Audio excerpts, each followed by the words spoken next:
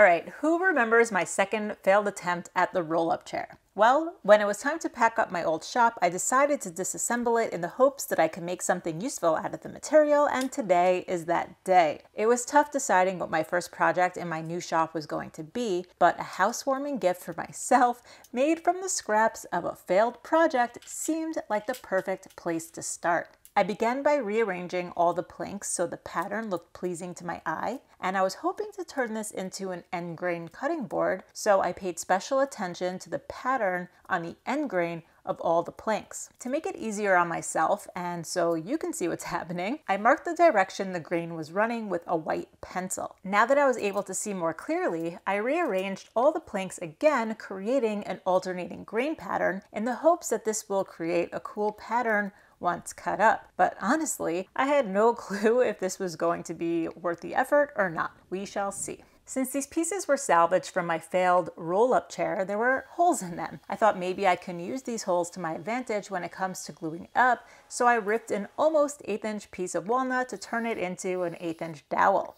I also thought this would be a fun challenge. Let's see if I can make super long 1/8" dowels without breaking them. I noticed the square stock wasn't going into my dowel plate easily, so I knocked off the corners with a block plane, and now it went in perfectly. This was so fun and satisfying to do. Anyway, thinking ahead, all this material was going to be 14 inches wide after it's glued up, and my planer is a 13-inch planer, so I decided to split the glue up in half to make it easier on myself. Now, this was the first glue up in my new shop, and I hope it's not an indicator for how glue ups will always go in this new space. I couldn't find my small bottles of glue, so I just dumped out a ton of glue from my large container and spread it around with my hand. I do not recommend doing this. This was just way too much glue, and it was a huge mess. I was hoping that by using the dowels, I wouldn't have to worry about keeping the planks aligned when gluing them up, and the blank would be pretty flat. Not worth the effort at all. Calls would have been way easier, but I'm glad I tried. Then it was just rinse and repeat on the second half of the blank, and I put both halves in clamps using wax paper between the two so they don't stick together. I made sure to wipe up most of the excess glue before setting it off to dry overnight to help with the cleanup, which wasn't too bad. The dowels definitely helped keep the blanks flat, and I scraped away any glue residue that was sticking up so I didn't completely wreck my planer blades. The individual planks had roundovers on them already, so I just planed down to where there was no more roundover, and I could prepare the two halves to be glued together. I planed the mating edges with a low-angle jack plane until they were nice and square, and found a small glue bottle so I was able to have a normal, non-stressful glue up. Once dried, I used a card scraper to remove any excess glue, and now it's time to turn this into an end grain board. But first, I need a crosscut sled. Since I got a new saw, I need all new jigs. I plan on building an ultimate crosscut sled soon, so this is just going to be a temporary, no-frills sled that I slop together in about 10 minutes. After gluing 2 pieces of plywood for the fence, I cut a strip of maple the same thickness as the saw's miter slots for the runner, then used popsicle sticks to lift said runner up off the bottom of the miter slot and put some CA glue on it so it will temporarily stick to the bottom of the sled base. I could then flip the whole base over and permanently secure that runner in place with countersunk screws. Then I made a kerf cut, making sure to stop before I cut the whole base in half. Now I attach the fence using just 1 screw. Then place a metal ruler in the kerf that was cut to pivot the fence and make it square to the kerf. Then I could screw down the other half of the fence. I did a test cut to see if the fence was indeed square, then locked it down with a couple more countersunk screws, and that's all there is to it. Maiden voyage on the new temporary sled was a success. I squared up one edge of the board, and now it's time to decide how thick I want my end grain board to be. I was aiming for about 2 inches thick, so I set up a stop block at that distance, making sure to lift it up off the base of the sled so sawdust has a place to go. This ensures that all the cuts will be exactly the same and not be thrown off due to sawdust being stuck in the corner of the stop. I must say, this saw plowed through this walnut. It is just such a pleasure to use. Now I could finally see if all my planning with alternating the grain pattern was worth the effort or not. I flipped over every other piece, and this pattern was absolutely insane. It's like a natural occurring chevron pattern. Totally worth the effort. I wish I had more pieces with sapwood though, because that's where the pattern really shined. Anyway, time for another glue up. This one went pretty smoothly. The only thing that I had to pay attention to was how all the pieces were lining up with each other. So a little tappy tappy here and there until everything was all lined up, and once again, cleaned up most of the glue squeezed out with a damp rag before setting it off to dry overnight. There was a little bit of cleanup I had to do with a scraper and a deep breath before all the sanding. Man, I wish it was that easy. Totally dreaming of a drum sander. So when I cut this board up, I was really only thinking about how thick I wanted it and didn't pay attention to how wide of a board those cuts were going to get me. And this board was a bit narrower than I wanted. No problem. I have some more pieces from the roll-up chair I can use to make it wider. I tried every which way to incorporate those dowels and the rounded grooves into this, but it all just seemed like it was too busy, so I cut them off and glued them into a stack. Once dry, I could trim them up with the table saw and was able to use the actual thickness of the main board to trim them to final width. I actually trimmed them to be like a hair thicker than the main board in case anything was misaligned during the glue up. I lost count as to what number glue up this was, but it was pretty straightforward and uneventful.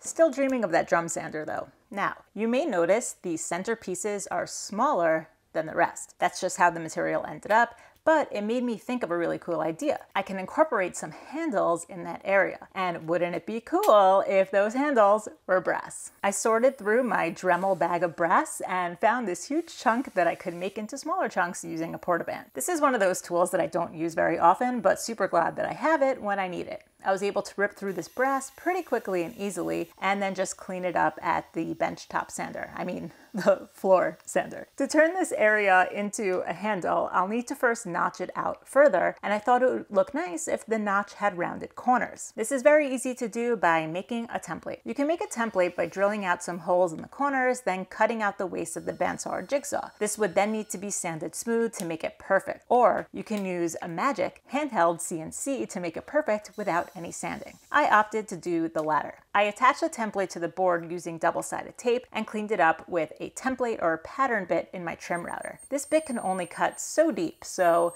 the rest is cleaned up by taking multiple steps. Remove the template and use the freshly cleaned up surface as your new template as far as the bit will go, and if it can't go any further, swap out to a flush trim bit that has a bearing on the bottom and turn the board upside down so the bottom bearing is running along your freshly cleaned up surface. I knew I wanted this board to have rounded corners, and I could have added that on my handle template using the Shaper Origin, but I knew I already had this 2-inch radius template that managed to survive the move, so I decided to just use that instead. This time, before routing, I knocked off the corners at the bandsaw, and now I don't have to remove too much material with the router. Same deal as the handle template, temporarily attach with double-sided tape. Use the pattern bit around all 4 corners, then remove the template and remove as much material as possible using the first cut as a guide. Flip the board over and swap to a flush trim bit to finish it off. Now for the brass handle. I'm going to treat this like any other inlay.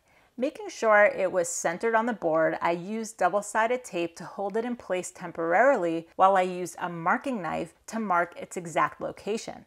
Then I could use the fences on my 6-in-1 trim router jig to cut the mortise. To set the fence, line up the edge of the bit with the knife mark, then adjust the fence so it touches the edge of the material and lock it in place. Then repeat the same thing on the other fence for the other side of the mortise. Now all you have to do is take multiple passes while running the router along the fences. I just kept lowering the bit until I got to the bottom of the notch I made with the handle template and made the final pass. Then I flipped the board around and did the same exact thing on the other side. Doing this step now, though, caused a little problem later on in the process when I tried to route the profile along the edges. You'll see. Anyway, the router leaves rounded corners and the brass bar is a rectangle. So the final step is to mark out the ends of the mortises with a marking knife and square them off with a chisel. For now, I just placed the brass halfway into the mortise because it would be pretty hard to get them out and I still need to do a lot of work on this board like the juice groove. I'm going to do this juice groove a little differently than you normally see, and I'll explain why in a little bit. So I marked out the location for where I wanted that juice groove to go.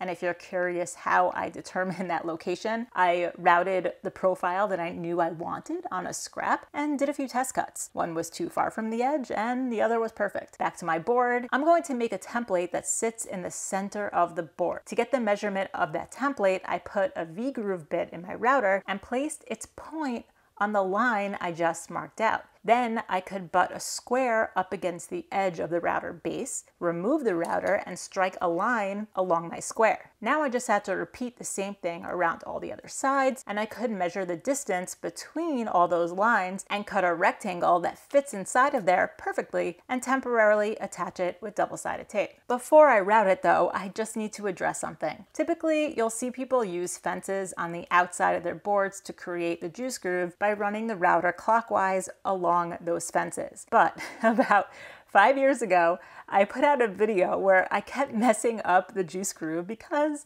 I was going counterclockwise. I was struggling to keep the router along the fence because I was going the wrong way. So even though I won't be making my juice groove this way, I need to correct this and show how it should be done. If you go clockwise within the fences, the direction of the spinning bit is pulling your router towards those fences, and you won't have any trouble at all following the guides. Now that I routed this though, I can show you why I won't be doing it this way. Having the fences on the outside creates these sharp square corners in the juice groove, and I just don't think that matches the curved corners on my board. So I'm going to be using the template in the middle that will create curved corners. Like I showed before, if you're following the inside of a fence, you run the router clockwise. But because I'm now running along the outside of this template or fence, I'm running the router counterclockwise. You always want the base of the router to run along your fence from left to right. So since I'm following the outside of this rectangle, I'm going left to right around the edge. When you're on the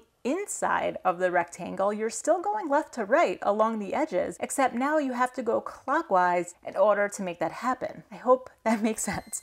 Back to the juice groove. You can see with minimal effort, I can move the router along the template and create a perfect juice groove. I take multiple passes to get to the final depth that I want, and then take one last teeny tiny little pass to clean up any burn marks or anything. Here you can clearly see the difference in the corners between using an inside or outside template. The roundness just works so much better here. Time to route the profile on the edges. I mentioned earlier cutting the mortises would cause a problem. The bearing on my roundover bit would fall directly into those mortises, messing everything up. So easy fix. I put a temporary piece of walnut in the mortises and contemplated scrapping the brass altogether and just going with walnut handles for a very brief moment. But instead, I rough cut the curve on them and placed them into the mortises with double-sided tape. Then I could clean those up with a flush trim bit. Problem solved. Now I can route this giant roundover without worrying about the bearing going into the mortise. While this did give me an extra step to do, I still think routing the mortises before adding the edge profile was the way to go. Since I was using those fences on my router jig, it was best that I had square edges to reference off of. Now those little walnut pieces served their purpose, and I was able to easily pop them out with a chisel. I just wanted to add one more detail on this board. I always wanted a board that had a corner well that collected all the juices, so I roughly sketched out the shape that I was after, then used my magic shaper origin to play around with a few different shapes until I landed on something that I liked and attached that to my board. For this cut, I used a core box bit that has a bearing on it so I can follow the template but still get those curved edges. I made sure to cut this well slightly deeper than the whole juice groove that I cut so the juices will flow down into it. I felt like it needed a gradual, more bowl-like feel to it, so I spent some time carving it out a bit more and used a Goose-Neck card scraper to clean it up. Remember, all this material was salvaged from my failed roll-up chair, so there were some holes I needed to fill and imperfections I needed to address, all of which I probably should have done when the board was still square, but whatever, it still worked. I made some walnut plugs, glued them in, and cut them flush. Then I sanded for hours and hours where I got to contemplate all my life's decisions, like adding these curves on the inside of the handles. I sanded up to like 320, then raised the grain with a wet rag, waited for that to dry, and sanded with my final grade of 400, where I was mainly thinking about how ironic it is to sand this thing to perfection, knowing full well it's meant for knives to cut on. Last little detail, I sanded and polished up the brass handles, then I glued them into place using CA glue. I was a tiny bit nervous that they wouldn't fit since I never did a full test fit, but they went in so perfectly. As for the finish, I went with regular old cutting board finish despite having just watched the Wood Whisperer's cutting board finish video. I just didn't have the patience it would take to let the tongue oil cure, and I already had a bunch of this stuff on hand, but it's definitely something that I want to try. If you don't know what I'm referring to, I'll link to his video in the description down below. It was very interesting. So with moving into a new house, setting up my shop, still needing to run my business and take care of my family, I don't have a lot of time to think about what's for dinner. That's why I'm so grateful for this week's sponsor, Green Chef. Green Chef is a CCOF certified organic meal kit company with options for every lifestyle, including keto and paleo, vegan, vegetarian, fast and fit, Mediterranean, and gluten-free. These delicious meal kits are delivered right to my doorstep, which means I don't have to go to the grocery store. Even better, all the ingredients are pre-portioned and the sauces and spices are all ready made to add chef-curated flavor to a weeknight meal. Green Chef was always great, but now it's even better with double the choices. Every week you can choose from 24 recipes and you can mix and match from different lifestyles all in one box. Now, the moment that I have been waiting for, time to use my brand new end grain cutting board. Finally, I have a grown-up cutting board. This is just so crazy exciting. Back to cooking, I love that Green Chef always switches it up. There is an ever-changing variety of these easy-to-follow recipes, which means that there's something new to discover each week. Like, now I know my kids like ginger rice with edamame. Amazing. It's really just an awesome, convenient way to introduce my kids to more wholesome meals that I know are sustainably sourced. So if you want to try it out for yourself, use my code 3x3custom135 to get $135 off across 5 boxes, plus free shipping on your first box. Go to greenchef.com for more details. Once again, go to greenchef.com and use the code 3x3custom135 to get $135 off across 5 boxes, plus free shipping on your first box. Thanks, Green Chef. Now let's talk a bit more about this cutting board. You may notice I didn't put those rubber cutting board feet on it. Well, it's because I want to use both sides of the board. Now the board is pretty heavy, so I don't see it sliding around too much, but if you want to prevent a cutting board from sliding around, you just need to put a damp paper towel under it and it won't budge. Then you can use that paper towel to clean up, so no waste there. But I could always add the feet if I find that I need them. I know lots of people are probably already getting ready to type, but won't the brass tarnish? Well, yeah, probably. But I'm okay with a little patina. It adds character and it was worth it for me for the look I'm going for. Not sure if anyone else was as curious as me to see liquid flowing from the juice groove into the corner well, but here it is. Then I got curious to see how much liquid all of this can actually hold. So I filled it all up with water until it spilled over and very poorly attempted to pour it into a cup. Now I know, lift cup to pour. Well, half of it spilled out, but you get the idea. If your steak has more juice than this flowing out, you cut it too soon. And now, my most favorite thing about this board is the fact that you can still see all the flaws in the material that I use, so it's a daily reminder where this board came from. The material I used to try and make the second version of the roll-up chair gave me so much frustration and disheartenment, and now I turned it into something useful and beautiful that will aid in helping me take care of my family, and that's all that really matters. I love that I was able to turn that fail into something we're going to enjoy using for years to come, and I really just can't get over the pattern that I created with the alternating grain. Now that I got one small project done in my shop, I am ready for bigger and better. So thank you guys so much for watching. I'll see you on the next one.